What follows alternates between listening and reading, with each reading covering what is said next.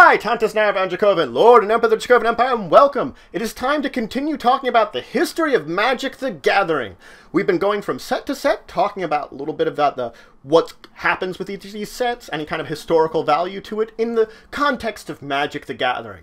So this week, it's Portal. The first Portal, I should really mention, because there were 3 of them, and I will go over all 3 of them eventually. But the first Portal here was a beginner's level set released by Wizards on May 1st of 1997. It was considered a starter level set, and it was Wizards' first attempt to cater to aspiring or newer players that might not know as much about the rules. It was much simpler and less expanded than a core or a starter set. It had 215 black bordered cards in it. Now, aesthetically and mechanically, it was much simpler than any of the other sets of Magic. It included no instants, no enchantments, and no artifacts. It was sorceries, creatures, and lands, effectively, is all it has. And the sorceries themselves were different than your average sorceries. There were some sorceries that it listed different times you could play them. So it would said, on this sorcery, you could play it more like an instant than rather what it is. And the cards have since been errated. All the cards have been, to fix them and make them more tournament legal. This includes a lot of the sorceries that some of them have indeed become instants now because of the nature of how they were written. Now, also, no creature types were there. All creatures just had summon creature on them. So, creature types have also been errated in. Now, many of the terms on the cards are actually simplified. They're made in these simpler words made to make it easier for people to learn it. Unfortunately, when people were learning this did cause some problems, as when people would move from the starter level set in order to the normal sets, they wouldn't understand the same way. They wouldn't know the new terms, the terms that were the actual terms of Magic, and this did cause some problems. Now, aesthetically, there were some other differences. The power and toughness had a little sword and shield next to them to mark that they were, of course, power and toughness, respectively. Also, when we got into the text boxes, the text about what was going on with the card is in bold, and any kind of flavor text was not. Also, the flavor text was separated from the normal card text by a dark line. Now, Portal was not considered any kind of tournament legal until October 20th of 2005. At that point in time, when enough erratas were out, and Magic then considered it legal for Vintage and Legacy play. So now, if you do have any Portal cards, you can play with them in Legacy and Vintage, and it would be completely legal. Now, of course, they released boosters for Portal, but they also released a 2-player starter set. This 2-player starter set came in 2 different forms. The original form just had 2 35-card decks, separate decks, pre-made ones. It, of course, had a few other things, some playmats, a rule book, but there was a gift box set that also included 2 actual booster packs of Portal. Now, there were some actual difference between the 2-player starter set and the normal booster pack sets, regardless of if it's part of the gift box or not, the booster packs. There were 7 cards in the starter set that were slightly different in format than their 7 counterparts that were found in the booster packs. An odd little difference that existed. Now, of course, there were 3 illustrations on the booster packs, if you want to see the different types of booster packs there are. Each of the booster packs came with one of 10 little cards which gave deck building tips. Effectively, they're little tips telling you different combinations of colors of cards and giving you tips and tricks about building decks and playing with those colors of cards. Now, there was one other Portal product that was released by Wizards. They were giving away for free demo game boosters. Demo game boosters had 24 different cards in them. Of course, another 6 which were slightly different again, similar to how it was between the 2-player gift box set and a booster pack, so there were 6 here that were different. But it was a set of 24 cards that you would get these boosters and get, of course, a selection of those 24 cards, similar to a normal booster pack, except less choice of cards. And there was a little gifts that were handed out in order to help you build up your game, effectively. So they were, of course, free gifts. Now, Portal was the first time that marked a huge ad campaign by Magic, by Wizards.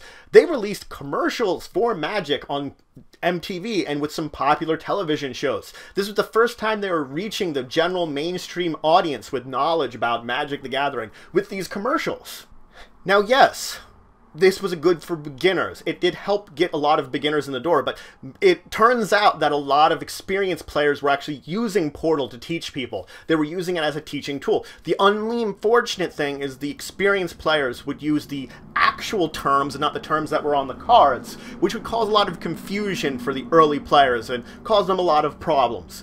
So the terminology that existed in Portal in itself became a problem because they simplified it too much and they didn't keep it consistent with what the players should know about when they move on to being more experts. Now, there really wasn't a story to Portal. There are some little quotes on it, but they don't really add anything to a story, and there weren't any new mechanics or any kind of themes to these decks. There were a few match-type pairs. There's, of course, Wrath of God and Armageddon is one of the match of pairs, the White Destructions. Baleful Stares and Withering Gaze is a match. Flash Fires and Boiling Sea. And one mixed pair of Hurricane and Earthquake. Mixed pair meaning they were sort of opposite pairs.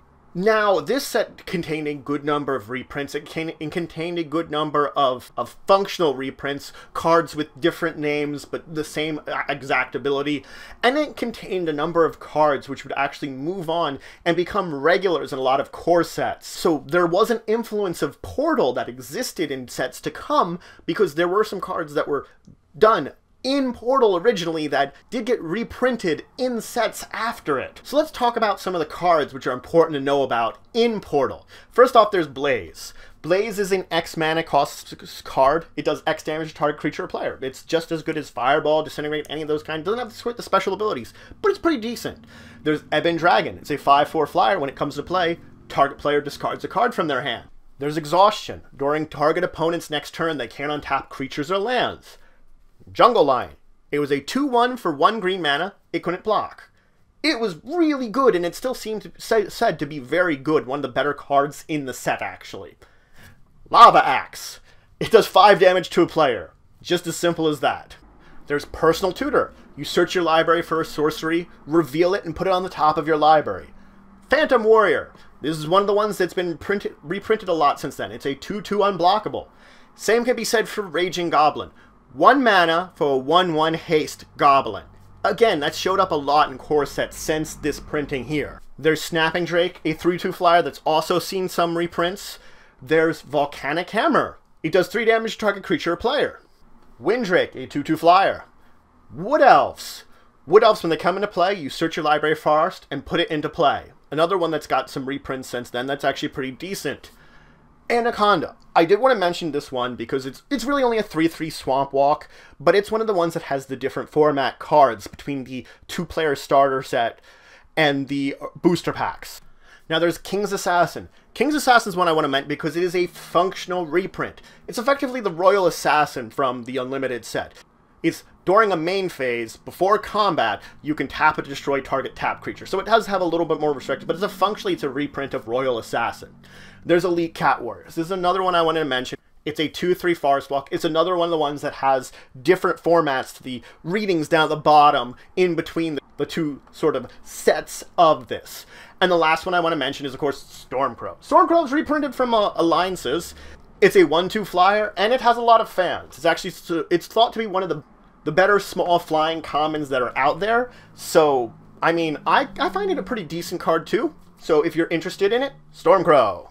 So that's it for today. I went over the history of Magic the Gathering, the set Portal, which was a beginner's set, a starter set, made to bring people in. And it did a good job of doing that, but unfortunately it wasn't perfect, and it did cause some problems in and of itself. So, great idea, not the perfect execution. Next time, we'll continue talking about another set in Magic. So if you have any questions, comments, anything to say, anything you think I left out, please leave in the comments below. Please like, share, subscribe, show support for the channel, the Empire, and the work I do. And until the next time, I bid you farewell.